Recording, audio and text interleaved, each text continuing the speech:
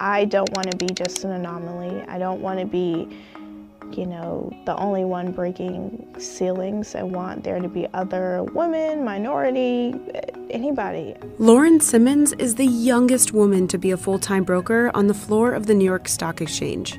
Well, usually I'll say, I work at the New York Stock Exchange. Oh, what do you do? An equity trader. And they're shocked, but you know, the perception is, and especially in a lot of finance movies, Wolf of Wall Street, they are white, older men. And so to be 24 now and to be, you know, a minority and a woman, it takes people, you know, a second to realize like, oh, wow, you know, an awesome job.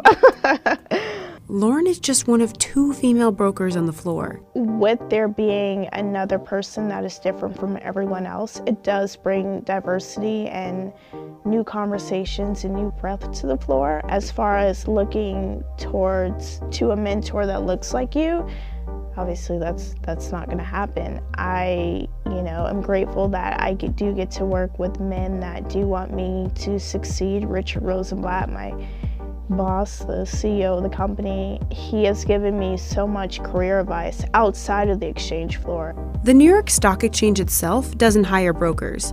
Individual securities firms do. Rosenblatt Securities hired Lauren in March 2017. She had a degree in genetics, but no prior experience in finance. I couldn't care less if she took finance classes.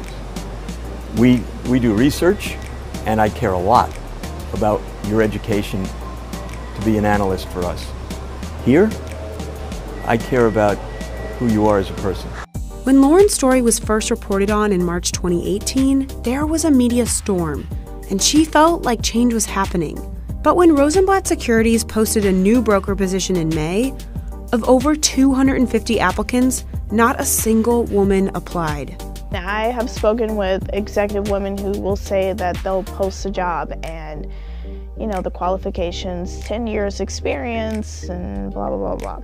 And the woman will have, you know, everything but the 10 years and will say, well, I don't have the 10 years, should I apply? You're more than overqualified to apply for this job, please apply for it.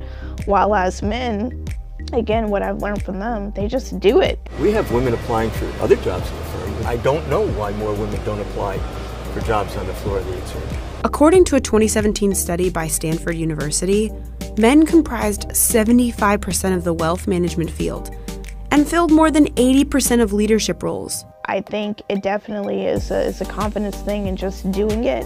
When you are in a space where you are extremely uncomfortable and you know, you're fear-driven and you still take the leap, that's when the biggest growth happens. So I think if more women were risk-averse and they took the chance, you would see a lot more women breaking glass ceilings and these stories just being a thing, not a oh my gosh moment. It would be normalized.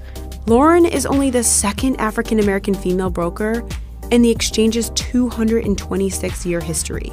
There's a difference on trying to have diversity, because that's the hot topic word right now, than actually implementing diversity. And the only way to implement diversity is to really truly want diversity. It's so easy to throw around a word, and you'll know in those leadership roles who is sitting at the top are all 5 white men. How diverse is it really? I can't put it all on the men and the firms on the floor, especially when it's not 100% their fault if they don't get any applicants. And I can't put it all on minorities or people who, you know, didn't grow up, you know, learning finance, because what you don't know, you're not gonna apply for. You're just not exposed to it.